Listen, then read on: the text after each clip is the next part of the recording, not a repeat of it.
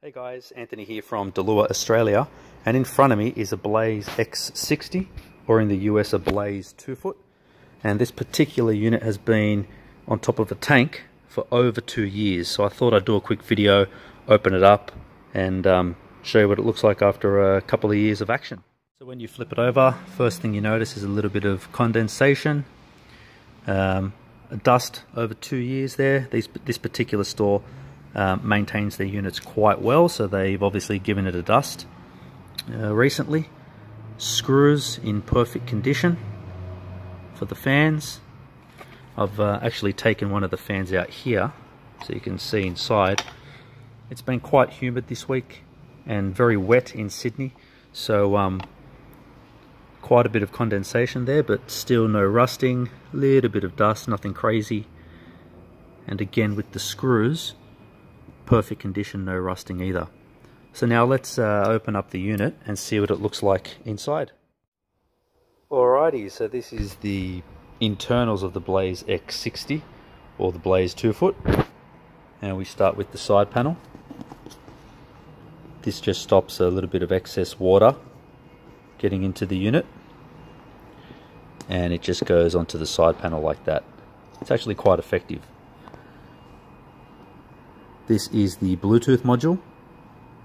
As you can see, there's no condensation, no rusting, no yellowing on any components. The heat sensor spring, still in good condition as well. And now we move across to the PCBs and LEDs. Everything looks brand new. Let's not forget this unit's 2 years old, over 2 years old actually. Has spent a lot of its time above a tank in a store in Sydney. Even had a 6-month stint at Unique Corals as well, a very salty environment with no wear and tear at all. Actually, the only little bit of wear and tear you'll see is the input of the LED cluster. That takes the brunt of the heat, and you can see a slight yellowing there, but that's nothing. So let's have a closer look at the LEDs. They look brand new, straight out of the factory. No brown spots, no burns, no discoloration. Looks brand new. Now onto my favorite part, which is the lenses. This is a major contributor to loss of par and loss of light after years of use. And look at that, it's brand new. So there's no fading, no yellowing, no burns. And let's not forget that the Blaze has a massive UV output as well. About 33% of the power is in the UV spectrum. Pretty cool looking lens too. It's an excellent color blending there on the lenses. So good diffusion without loss of par. Another thing you'll notice with the Blaze units is how modular they are. There's only 2 soldering points, one for the input and one to connect the PCBs. Everything else is all plug and play with clips. That's all it is.